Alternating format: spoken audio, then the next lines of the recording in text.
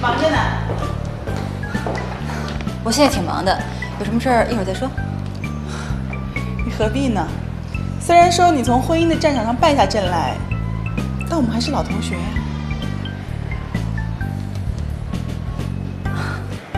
不好意思，冯总，这样吧，我让我的员工先带你去会议室看一下。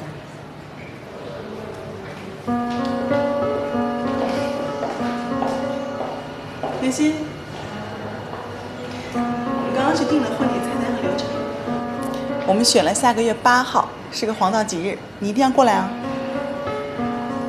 我们请了全班同学，所以你不用什么压力，那天就当是同学聚会好了。你知道的，我一向工作都挺忙的，那一天不一定有空，我们再说。真是巧，我刚刚顺便问了一下人事，那天你刚好在酒店，别借故缺席啊。当然了，你人来就行了，份子钱我们不在意的。最好呢，你是能带个男朋友一起过来。哦，对，我忘了，这一时半会儿的，你要找一个又体面又有钱的男朋友也不那么容易啊。所以你更应该过来呀，我把手捧花给你，沾沾喜气啊。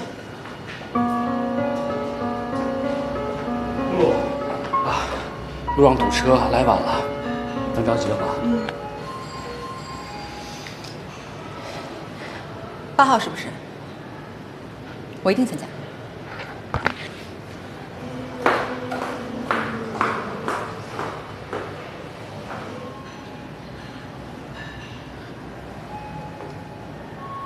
看什么呢？我在想啊，你说说我怎么没早点跟你好呢？现在也不晚啊。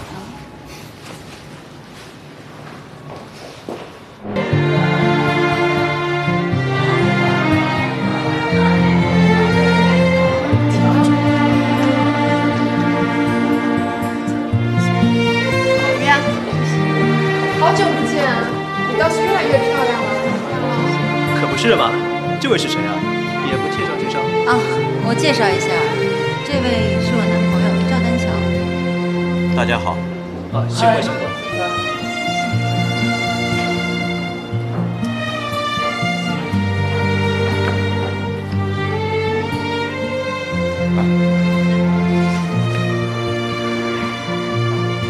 谢谢，恭喜恭喜！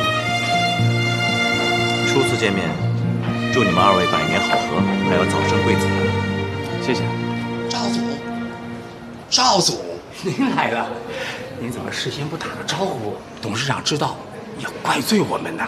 难道我出来参加一个平常的婚礼，也需要向你报备吗？岂敢岂敢！进去吧。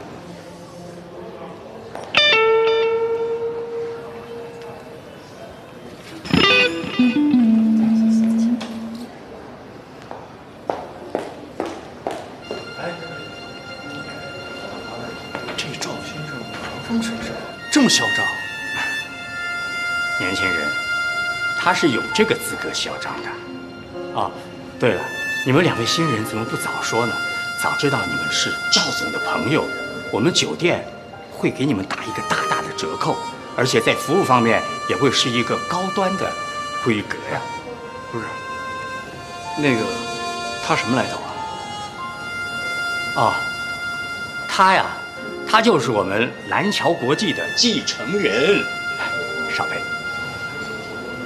他就是蓝桥国际的继承人，传说中商业铁男子刘兰芝的独生子啊！是他呀，就是他。真是英俊潇洒，标准富二代啊！对啊，我还听说他是个海归。你瞧人家那气质风范，果然不一样。叶欣也太厉害了吧！难怪在微信群里卖关子，说是什么青年企业家。这也太劲爆了吧！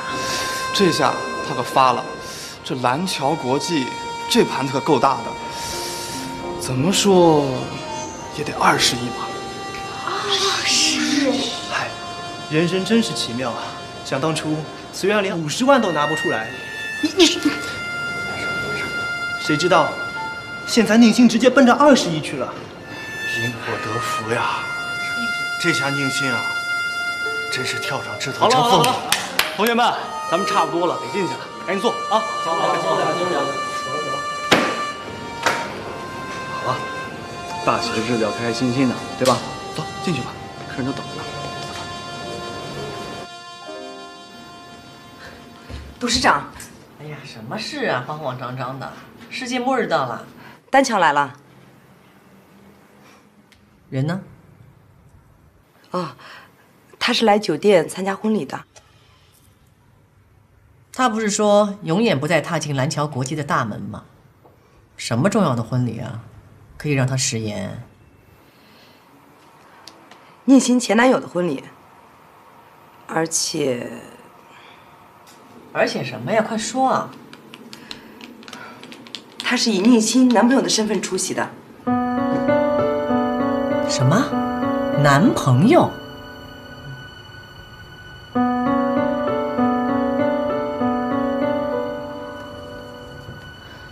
看来宁馨这个小丫头手段够厉害的啊！难怪她拒绝了冯静瑶的诱惑，原来是瞄准了我刘兰芝的老窝呀！快去，把宁馨给我叫上来。是，董事长。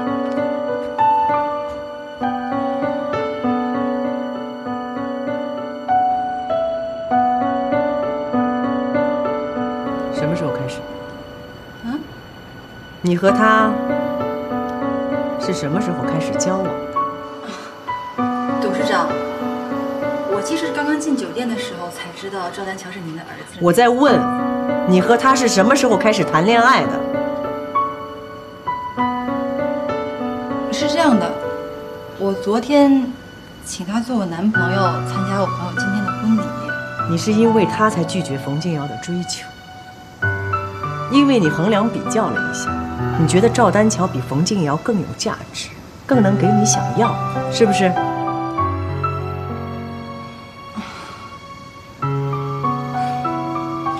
不是的，不是那样的，董事长，您相信我。宁馨，我告诉你，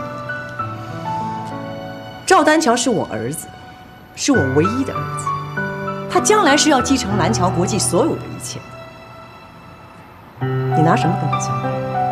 家族、财富、人品还是能力？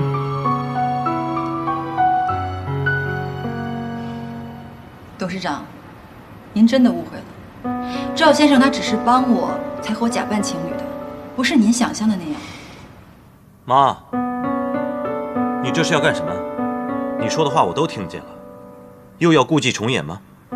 赵先生，你来的正好，麻烦你跟董事长解释一下，我们两个只是假扮的情侣。真也好，假也好，是我自己的事情，不需要向任何人解释。走，站着。任何人？我是谁呀？我是你母亲。赵先生，麻烦你解释一下吧，我们两个不是真的男女朋友。刘董事长，听清楚了。是的，宁馨就是我的女朋友。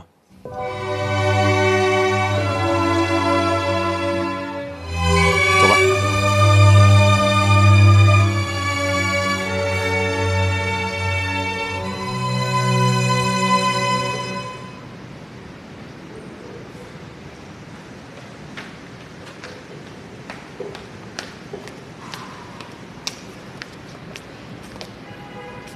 不好意思啊，丹桥，害你跟你母亲吵架了。别放在心上。刘兰芝与我就是这样相处的，她有很强的控制欲望。你不要怕她，万一给你穿小鞋，马上告诉我。不会的，我就是个小职员，她不会注意到我的。刚才一时心急，为了气她，谎称你是我的女朋友，对不起。说起来今天挺有意思的，先是你扮我的男朋友，现在就是我扮你的女朋友。不过这样也好，大家公平了。无论如何，谢谢你帮我。不客气，红小豆有难，树洞怎么能袖手旁观呢？